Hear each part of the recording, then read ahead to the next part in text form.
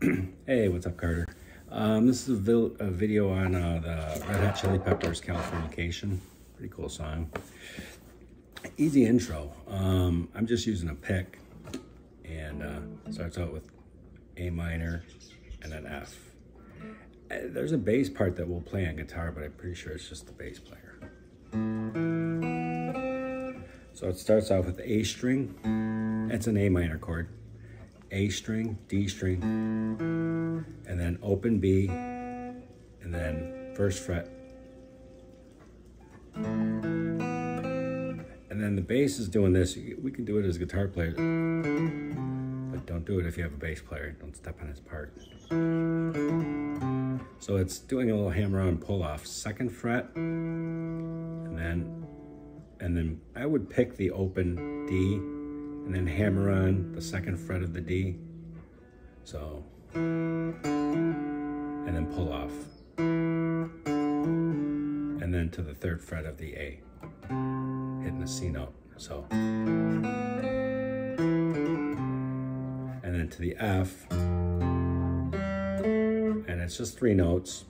Your first fret on the E string, third fret on the A, open G, second fret on the G. Now it alternates for going back to the A. Sometimes it goes open D to the third fret of the A, so D to C. Or other times it's just going third fret on the D and then open on the D. So it's alternating every other one. So if you're starting off,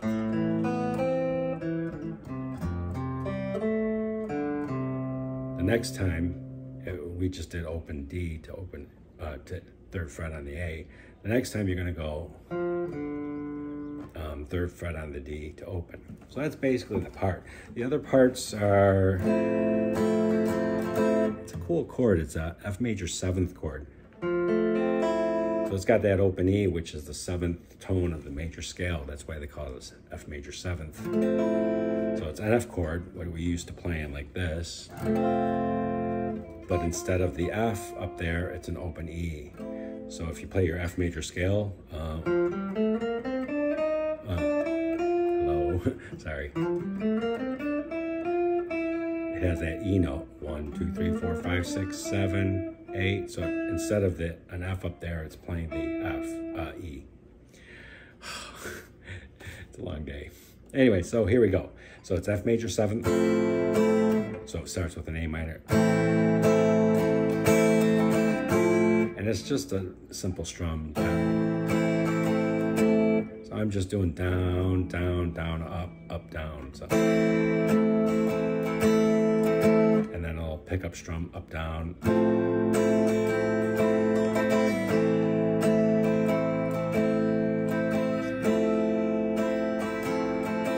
Might not be the exact strum, but sounds good to me, but try that. If you listen real carefully, you probably exactly hear what they're doing, which is pretty cool. Then the chorus, I guess, would be C, G, D minor to A minor.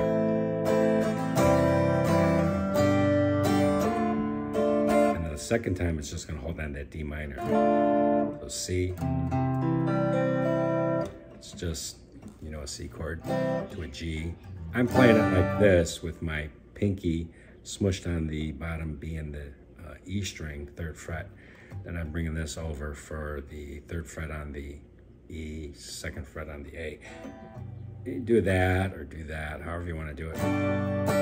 And then D minor is a D, but we take that 3rd note of the D and we put it on the 1st fret. In other words, it turns a major 3rd into a minor 3rd. This is a major 3rd. And it flattens that. That's how you get a minor chord. The 3rd note of the scale.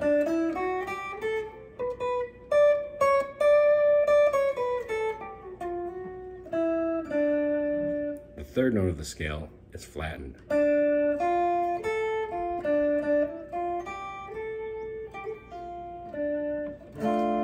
So, and that's pretty much it. I'm pretty sure there's not, might be another part if I'm missing make another video. There's a lot of good tabs and chords out there. And one thing I did want to touch upon is the solo, which is really great solo. It's very understated, which I appreciate. It's pretty cool. There's a resolution note at the very end. They go to the A minor chord and it ends on an A note on the 14th fret. So it starts out with an A up here. You could play it, sorry, that was a G, on the 10th fret. And in my opinion, what he's outlining is this F sharp minor chord, which is O, which is what's going on behind the solo. Like I said, so anyway, so I'll go over those chords later. Hold on. 10th fret to 9th on the B to 9th fret on the E, and then the 11th fret's going to bend up and down. Little bend. You're bending it to this G sharp note.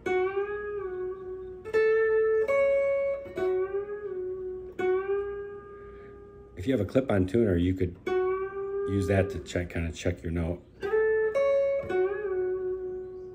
Do it again. And then he's gonna kind of, this is what's so cool about it. He softly hits that 11. So it's hitting 11 kind of softly. And then he does a pull off, 11, 9, double hits the 11, and then 9 on the D, 11 on the D, 9 on the G, and then bending up and down, 11 up and down, and then to 9 on the G, 11 on the G. I'll play that whole part.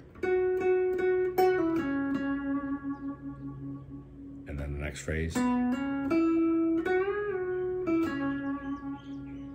So you got two little phrases there.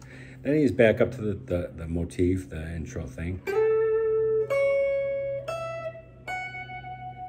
So he's going 10th fret on the B, 9th fret on the E, 12th fret on the E, to the 14th fret on the E.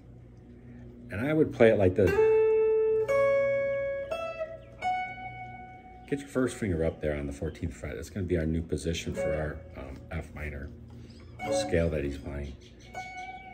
So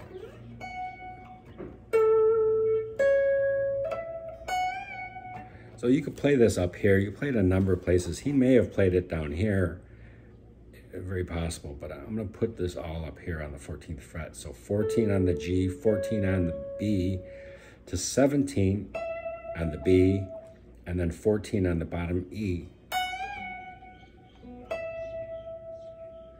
And then back to 17, 16, 17, 16 on the E. So let me play that again.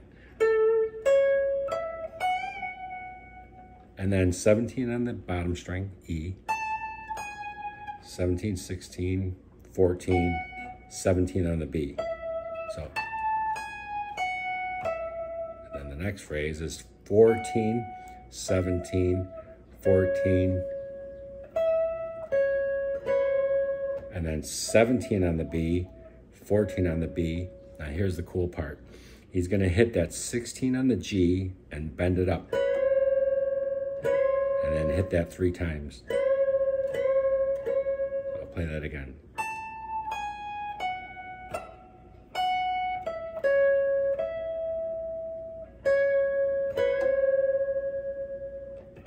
And don't forget that little 17, 14 he sneaks in there to get to.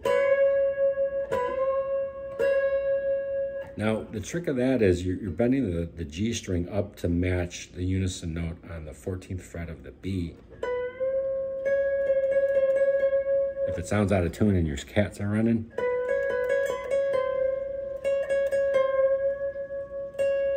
bring it up into tune. After 3 of those, so 17, 14 on the B to 14 on the E string, and then 17, 14,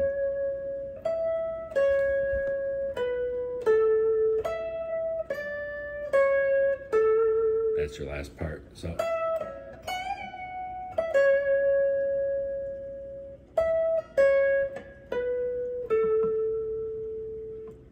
So 17, 14, 6 on the B, 16, 14 on the G, and then the final part is 17, 15, 14, and back to where we started, technically, is the A note on the G.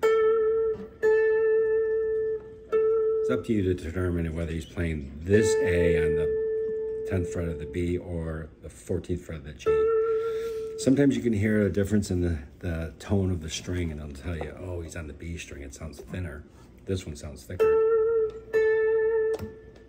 Same note, but different tone, if you will. Here's the chords for the underneath the solo. These are kind of important. F sharp minor. So it's barring your first finger across the 2nd fret, and then adding your 2 fingers on the A and the D on the 4th fret. To D for a measure, F sharp.